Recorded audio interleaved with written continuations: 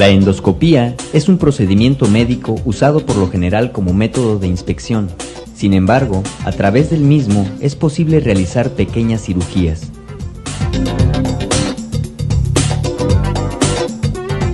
La urología es la rama de la medicina que se encarga del estudio del aparato urinario y sus enfermedades, y hace uso de la endoscopía como una herramienta para llevar a cabo el diagnóstico y el tratamiento de algunas enfermedades. Es así como este procedimiento permite operar tumores de próstata y vejiga, facilitando también el rompimiento de piedras urinarias.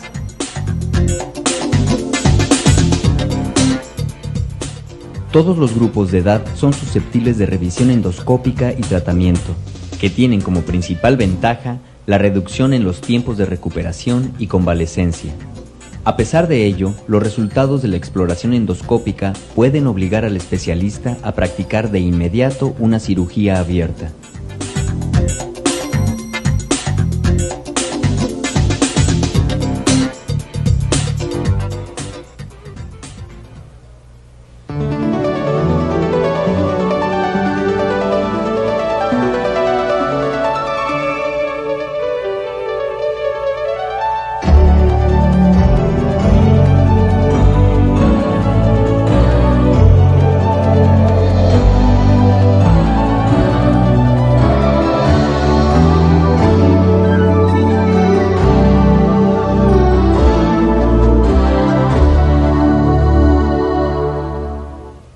¿Qué tal amigos? Bienvenidos a su programa Signos Vitales.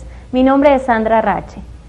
La cirugía endoscópica ha traído grandes beneficios en el mundo de la medicina y en urología es una de las distintas aplicaciones que se pueden dar en cuanto a tratamientos. Hoy hablaremos de la cirugía endoscópica en urología y para ello tenemos con nosotros al doctor Felipe Zárate Carrillo, quien es egresado de la UABC.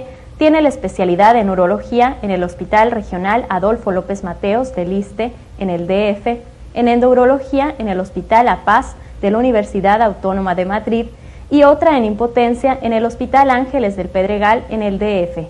Labora actualmente en el ISTE Cali y se dedica a la práctica privada, además de ser catedrático de la Universidad Autónoma de Baja California. ¿Qué tal, doctor? Bienvenido, gracias por estar con nosotros. Y recuerde que para hacernos llegar sus comentarios o dudas, puede comunicarse con nosotros al Departamento de Tecnología Audiovisual al teléfono 566-3857, extensión 4244. ¿Y qué les parece si vamos a un breve corte y regresamos aquí para iniciar con la entrevista?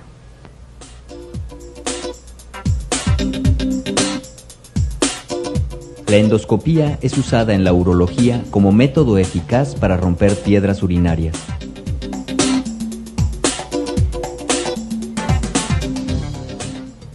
El tema que hoy estamos tratando es la importancia de la cirugía endoscópica en cuestiones de urología. ¿Y qué les parece si comenzamos por definir lo que es la endoscopia con la ayuda del doctor Felipe Zárate? Bueno, endoscopia viene de dos raíces griegas. Endo significa adentro y scopia significa ver adentro. Entonces, literalmente la traducción es ver adentro. Nosotros podemos observar dentro del cuerpo a través de las cavidades naturales o de los conductos que conducen a ella, o podemos provocar orificios artificiales para llegar a esos sitios y poder explorar y en un momento dado llevar a cabo un tratamiento. ¿Y cuándo o en qué casos se llevan a cabo estos procedimientos endoscópicos? La endoscopia, a ciencia cierta, no es un procedimiento que sirva para tratar enfermedades. Básicamente es una maniobra de exploración. En medicina existen 4 grandes maniobras de exploración y forma parte de lo que es la inspección, esto es, el ver. Se aprovecha de paso, de que está uno observando, explorando por dentro del cuerpo, para, con algunos aditamentos especiales, cortar, picar, inyectar, sacar cosas que puedan en un momento dado servir de tratamiento. Ya forma parte entonces de lo que puede ser la terapéutica endoscópica, la cirugía endoscópica propiamente dicha. Entonces, ¿podríamos decir que la endoscopia es un tratamiento?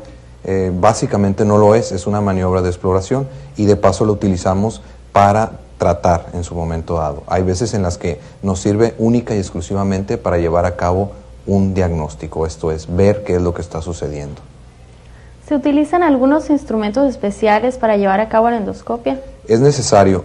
Nosotros requerimos de una fuente de luz externa. Obviamente el cuerpo no tiene luz por dentro. Es necesario que nosotros tengamos una máquina que genere luz y unos conductos, unos cables de fibra óptica a través de los cuales viaje esta luz. Requerimos también de una óptica, una lente que magnifica lo que estamos viendo, esto es, lo hace más grande. Ya podemos iluminar una cavidad, podemos verla y entonces a través de un equipo rígido o flexible introducir pinzas, tijeras, jeringas o agujas para tratar lo que sea necesario. En cuanto a la anestesia, ¿sí se requiere una anestesia para este tipo de intervenciones quirúrgicas o qué tipo de anestesia se utiliza? En términos generales siempre se requiere anestesia. No en el caso, por ejemplo, de algunas especialidades como puede ser la otorrinolaringología, cuando está haciendo uno una exploración simple de oído. Ya cuando va a hacer uno un procedimiento quirúrgico sí se requiere anestesia, pero en la exploración básica de otorrinolaringología no. Ahora, en términos generales utilizamos anestesia ya sea local o anestesia por sedación o anestesia general o bloqueo, lo que la gente conoce comúnmente como raquia. ¿Y qué especialidades endoscópicas existen? Podemos mencionar que existen la otorrinolaringología, la neumología, la gastroenterología, la cirugía general, la ginecología, la urología, la ortopedia, maxilofacial y neurocirugía, últimamente. Doctor, ¿podría explicarnos si se puede hacer endoscopia en todas las personas, por ejemplo, en el caso de los niños? Sí, mientras uno cuente con los aditamentos específicos, realmente todos los grupos de edad pueden ser sometidos a procedimientos endoscópicos. Obviamente el equipo, en el caso de los niños, tendrá que ser un equipo más pequeño. En el caso de los adolescentes, adultos y ancianos inclusive, se puede llevar a cabo cualquier tipo de procedimiento siempre que las condiciones lo permitan. ¿Y qué ventajas podría usted mencionarnos si comparamos la cirugía endoscópica con la cirugía abierta? El cirujano tiene que tener entrenamiento en cirugía abierta como base de su especialidad. Posteriormente a esto adquiere entrenamiento en cirugía endoscópica, de tal forma que pueda dominar ambos campos. En algunas especialidades incluso llega a constituir una super especialidad. De tal forma que a veces un cirujano puede decidir hacer una cirugía endoscópica que, dadas las circunstancias del paciente, de la enfermedad, de los hallazgos, pueda requerir reconvertirse, esto es, hacerla abierta en vez de continuar el procedimiento de manera endoscópica. Por lo tanto, debe de dominar ambas técnicas. Ahora bien, cuando esto no es necesario, que no tenga que reconvertirse la cirugía, en términos generales hay grandes beneficios en cuanto a la cirugía endoscópica por sobre la cirugía abierta, básicamente porque las incisiones, el corte de la piel y de los músculos en la cirugía abierta deja mucha incapacidad y el periodo de recuperación es muy largo. Incluso ahora se denominan un grupo de técnicas específicas como cirugías de corta estancia, las cuales gran parte de ellas llegan a ser endoscópicas, en las cuales el paciente llega, se opera, se recupera rápidamente y es muy probable que no necesite estar más de 12 o 24 horas hospitalizado y se pueda dar de alta a su casa. Muy bien. ¿Puede darnos algunos ejemplos de cirugías endoscópicas? Por ejemplo, en el caso de otorrinolaringología, la cirugía de tímpano, en el caso de neumología, la extracción de cuerpos extraños o de biopsias, esto es tomar porciones de tejido para mandar a analizar en el caso de los cánceres, en el caso de gastroenterología, en el diagnóstico de úlceras, en el tratamiento de las varices en el esófago, cuando haya necesidad de dejar algún conducto especial por el que drene la bilis, en los ortopedistas cuando se trata los meniscos de las rodillas, los urólogos para tratar los tumores de próstata y de vejiga, los maxilofaciales cuando tratan problemas de articulación del maxilar, los neurocirujanos pueden llegar a observar por dentro las cavidades que están dentro del cerebro, los ginecólogos cuando están tratando infertilidad femenina, por ejemplo. Como podemos ver, la endoscopia tiene una gran utilidad en diferentes tipos de operaciones, pero para seguir hablando de ello, volveremos después de un breve corte.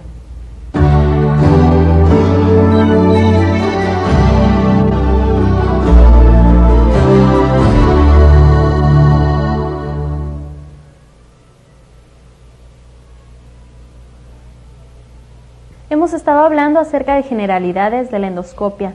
Ahora vámonos de lleno a lo que es la endoscopia en cuestiones de urología. Y bien, vamos a definir lo que es la urología con la ayuda del doctor.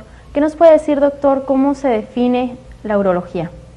Bueno, la urología es una especialidad quirúrgica que trata de las enfermedades de riñón y vías urinarias de ambos sexos. Vías urinarias incluye vejiga y específicamente de los genitales masculinos. Esto es, testículos, pene y próstata. Por así decirlo, fácilmente somos de alguna forma los ginecólogos de los hombres. ¿Podría decirnos, doctor, cuáles son las aplicaciones más comunes de la endoscopia en urología? Bueno, habría que puntualizar algo. La vía urinaria se divide básicamente en lo que se denomina vía urinaria superior y vía urinaria inferior. Los riñones son el órgano principal de la vía urinaria, son los que filtran la sangre. Posteriormente al filtrado de la sangre se forma la orina y la orina baja del riñón a la vejiga por dos conductos a modo de mangueritas delgadas o popotes largos que se llaman uréteres, de tal forma que la vía urinaria superior está constituida tanto por riñones como por uréteres. Posteriormente, la orina se almacena en la vejiga y de ahí drena hacia el exterior a través de otro conducto que se denomina uretra. Entonces, vejiga y uretra son la vía urinaria inferior. De tal forma que existen aparatos para hacer investigación endoscópica y tratamiento endoscópico de la vía urinaria inferior y obviamente otros aparatos que son distintos para hacer procedimientos endoscópicos, cirugía endoscópica de la vía urinaria superior. Ahora bien, ¿qué enfermedades son susceptibles de ser investigadas o tratadas por endoscopia? Una de las más importantes es, por ejemplo, sangre en la orina de origen a determinar. Obviamente la vía urinaria está comunicada en su totalidad y si encontramos sangre en la orina, la sangre puede venir desde el riñón, desde los uréteres, la vejiga o la uretra. De tal forma que si no tenemos nosotros la precisión diagnóstica por otros métodos como pueden ser radiológicos del origen de la sangre, es necesario hacer una exploración endoscópica para precisar el sitio desde el cual se está comunicando la sangre y está pasando hacia la orina. Ese es uno de las utilizaciones que llevamos a cabo en urología para hacer el diagnóstico. Otros tratamientos son, por ejemplo, en el caso de cálculos, litos o lo que es lo mismo, piedras. Dependiendo del sitio de la piedra, del tamaño de la piedra, de cuántas piedras existan, que puede estar en el riñón, puede estar en los uréteres o puede estar en la vejiga, nosotros podemos llevar a cabo ya sea un tratamiento endoscópico o ya sea un tratamiento abierto. Doctor, y aparte del diagnóstico del sangrado y del tratamiento de piedras urinarias, ¿qué otras aplicaciones tiene la endoscopia en cuestiones de urología? Bueno, mencioné que la vía urinaria inferior está constituida por la vejiga y la uretra, el conducto por el cual se vacía la orina. Nosotros podemos enfrentarnos ante un caso en el cual la uretra está obstruida. Podemos sospechar que está obstruida, pero la manera de precisar el diagnóstico es revisando el conducto y podemos visualizar específicamente el sitio donde está la obstrucción y llevar a cabo un procedimiento para quitar esa obstrucción. Una obstrucción clásica por demás en los individuos de más de 60 años, en términos generales, es la que se provoca con el crecimiento de la próstata. La próstata es una glándula del tamaño de una cereza que está localizada por debajo de la vejiga, exclusivamente en el varón. Con la edad la próstata crece. No tiene nada que ver la actividad física o sexual que uno haya tenido, las enfermedades que uno haya padecido, lo que uno haya comido, los medicamentos que uno haya tomado. Parte del proceso normal de envejecimiento incluye el crecimiento de la próstata. Y como la uretra, el conducto por el cual se vacía la vejiga, atraviesa por en medio a la próstata al crecer obstruye y tapa la vía urinaria. Entonces nosotros podemos diagnosticar qué tanto está tapando la próstata y podemos llevar a cabo un tratamiento. Asimismo, quitar tumores de la próstata y tumores de la vejiga que por lo general se acompañan de sangre en la orina. En cuanto a los riesgos que corre un paciente que tiene un problema urológico al someterse a este tipo de cirugía, ¿cuáles nos pueden mencionar? Hablando nuevamente sobre lo que es la endoscopia en general, nosotros tenemos dos medios a través de los cuales podemos observar el interior del cuerpo. El medio aéreo, por ejemplo, el tubo digestivo es aire lo que observamos, a través del cual observamos, y el medio acuoso. Y en urología específicamente nosotros utilizamos agua, líquido de irrigación para poder hacer la visualización endoscópica de la zona que estamos explorando. El hecho de utilizar líquido para el estudio en urología conlleva un riesgo mayor que el de hacer un estudio bajo aire, vamos a decirlo así, porque es como si estuviéramos nosotros en un momento dado administrándole suero en exceso al paciente. Si nosotros estamos metiéndole suero en exceso al paciente, el corazón puede en un momento dado sufrir una sobrecarga, de tal forma que el riesgo es mayor en los procedimientos de tratamiento endoscópico en urología que en el resto de las especialidades. Gracias, doctor, por esta información. ¿Y qué les parece, amigos, si antes de continuar con esta entrevista nos vamos a nuestro segmento Consulta Médica, donde podremos ver un caso específico de la endoscopia aplicada en urología?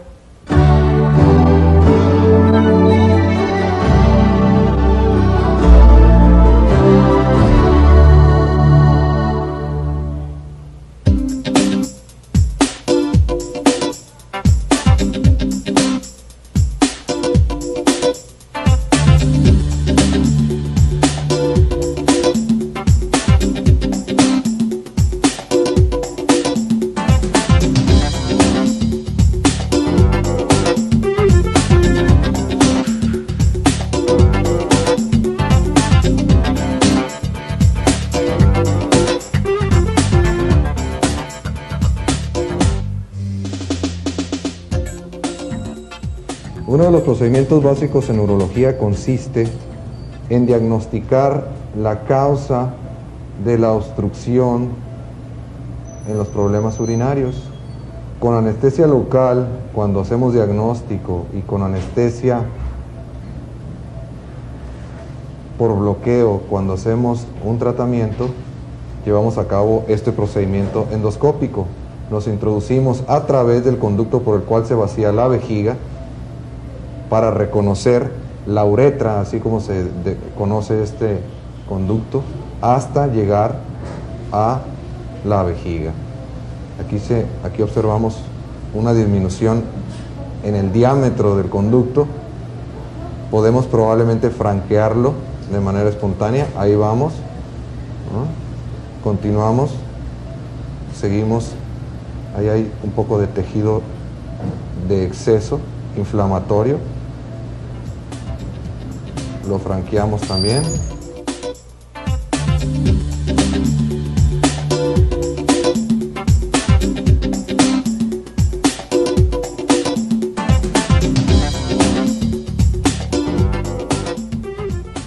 En los procedimientos diagnósticos, cuando nosotros encontramos algún problema que podamos retirar en ese mismo momento, lo hacemos con equipo especial.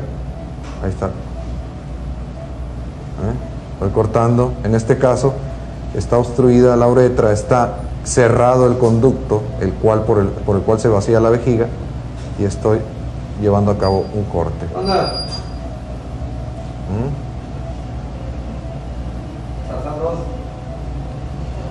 Para poder pasar por allí.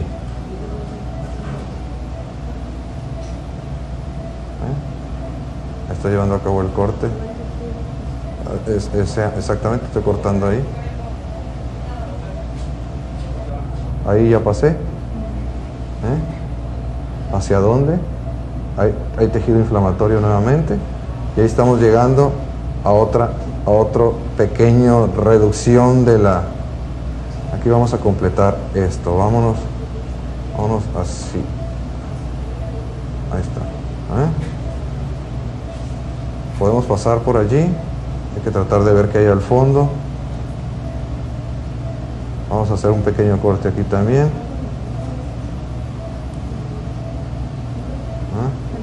Ahí está. También ahí está reducida la luz del diámetro de la uretra. Resumiendo, pues, la función de la vía urinaria inferior es el almacenamiento y evacuación de la orina que viene desde los riñones, que es producto de la filtración de la sangre.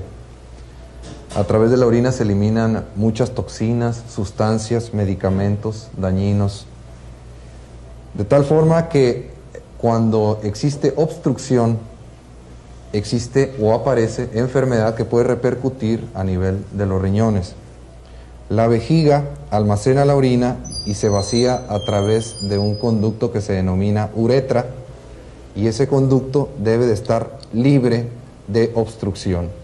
La obstrucción más frecuentemente presentada en el caso de los varones es el crecimiento prostático, que se da exclusivamente con la edad gracias a un tumor. El tumor puede ser benigno o puede ser maligno. De ahí la importancia del diagnóstico oportuno, temprano de los tumores.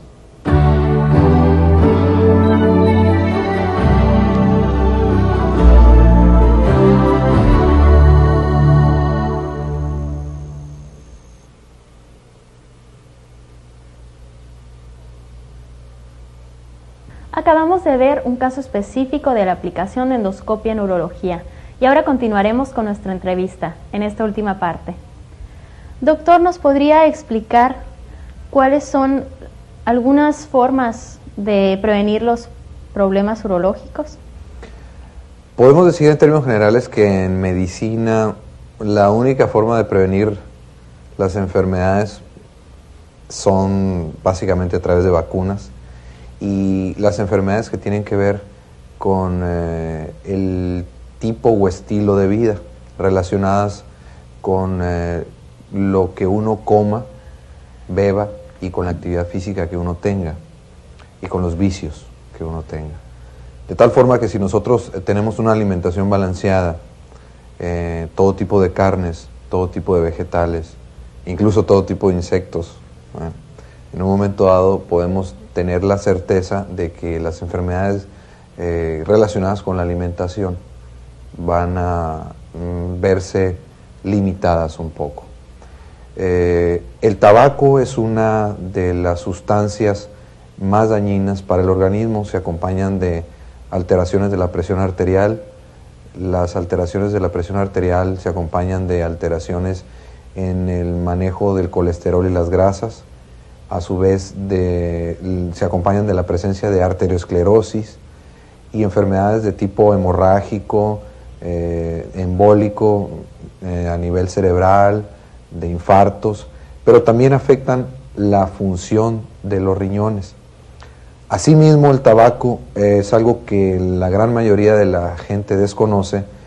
Se ha relacionado fuertemente con la presencia, por ejemplo, de cáncer en vejiga. Esto es, la presencia de cáncer en vejiga está relacionado directamente a la intensidad del tabaquismo. Por ejemplo, países que tienen un alto índice de tabaquismo, como pueden ser España, Turquía, Grecia, tienen a su vez un elevado índice de cáncer en la vejiga. Por otro lado, la cantidad de líquido que uno esté tomando y el tipo de líquido que uno esté tomando. Lo natural es precisamente tomar agua y aguas frescas en su defecto, o jugos. Pero por otro lado, las bebidas embotelladas se acompañan de la facilitación de la formación de piedras de tipo cálcico en la vía urinaria. Y en lo que corresponde, por ejemplo, a enfermedades de tipo prostático, ahí no podemos hacer nada. Como lo mencioné anteriormente, la próstata crece inevitablemente con la edad. No podemos en ese sentido establecer ningún método preventivo, pero sí hacer un diagnóstico oportuno para hacer el diagnóstico temprano de la aparición de cáncer en la próstata. Es algo similar al cáncer en la mama en la mujer. No puede evitarlo, sino lo único que puede hacer es hacer un diagnóstico oportuno.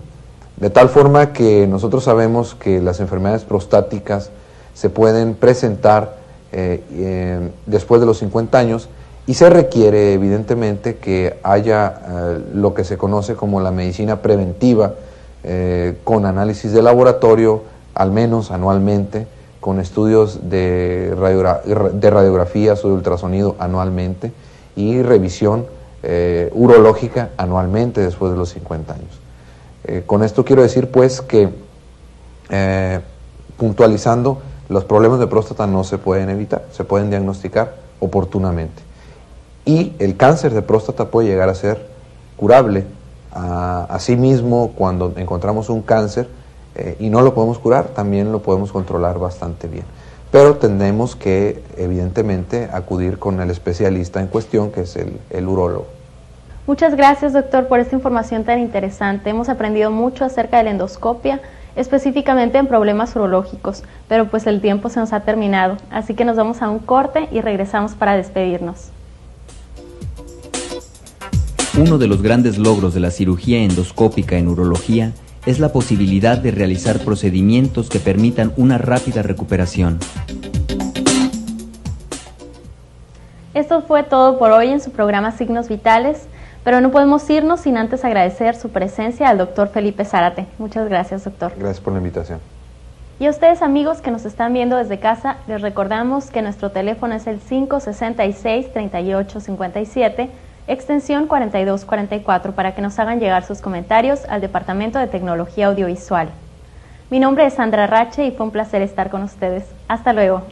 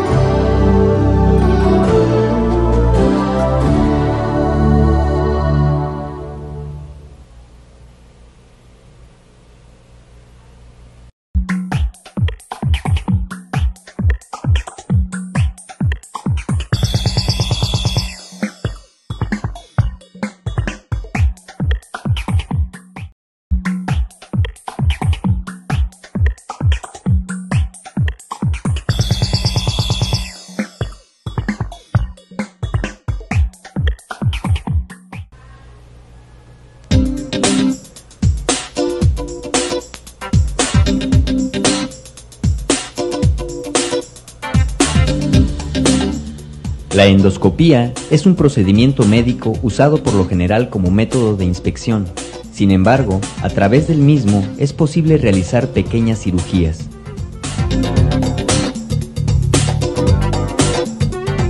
La urología es la rama de la medicina que se encarga del estudio del aparato urinario y sus enfermedades, y hace uso de la endoscopía como una herramienta para llevar a cabo el diagnóstico y el tratamiento de algunas enfermedades. Es así como este procedimiento permite operar tumores de próstata y vejiga, facilitando también el rompimiento de piedras urinarias.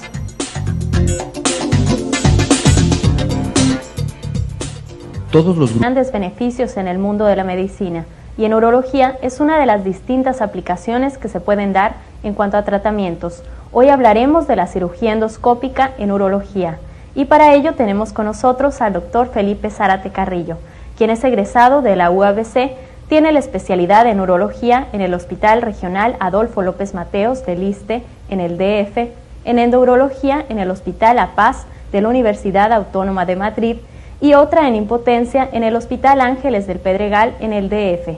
Labora actualmente en el ISTE Cali y se dedica a la práctica privada, además de ser catedrático de la Universidad Autónoma de Baja California. ¿Qué tal, doctor? Bienvenido, gracias por estar con nosotros. Y recuerde que para hacernos llegar sus comentarios o dudas, puede comunicarse con nosotros al Departamento de Tecnología Audiovisual al teléfono 566-3857, extensión 4244. ¿Y qué les parece si vamos a un breve corte y regresamos aquí para iniciar con la entrevista? Es un procedimiento que sirva para tratar enfermedades. Básicamente es una maniobra de exploración. En medicina existen 4 grandes maniobras de exploración y forma parte de lo que es la inspección, esto es, el ver. Se aprovecha de paso, de que está uno observando, explorando por dentro del cuerpo, para con algunos aditamentos especiales, cortar, picar, inyectar, sacar cosas que puedan en un momento dado servir de tratamiento. Ya forma parte entonces de lo que puede ser la terapéutica endoscópica, la cirugía endoscópica propiamente dicha. Entonces, ¿podríamos decir que la endoscopia es un tratamiento?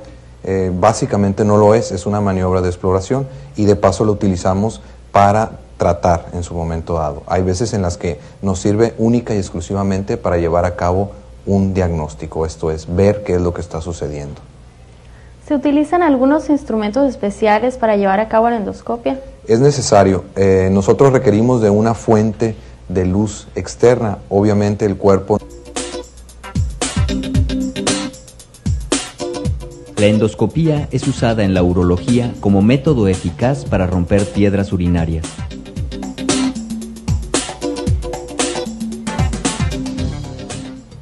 El tema que hoy estamos tratando es la importancia de la cirugía endoscópica en cuestiones de urología. ¿Y qué les parece si comenzamos por definir lo que es la endoscopia con la ayuda del doctor Felipe Zárate? Bueno, endoscopia viene de 2 raíces griegas. Endo significa adentro y scopia significa ver adentro. Entonces, literalmente la traducción es ver adentro. Nosotros podemos observar dentro del cuerpo a través de las cavidades naturales o de los conductos que conducen a ella, o podemos provocar orificios artificiales para llegar a esos sitios y poder explorar y en un momento dado llevar a cabo un tratamiento. ¿Y cuándo o en qué casos se llevan a cabo estos procedimientos endoscópicos?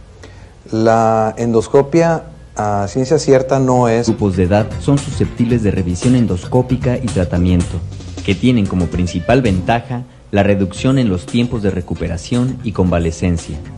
A pesar de ello, los resultados de la exploración endoscópica pueden obligar al especialista a practicar de inmediato una cirugía abierta.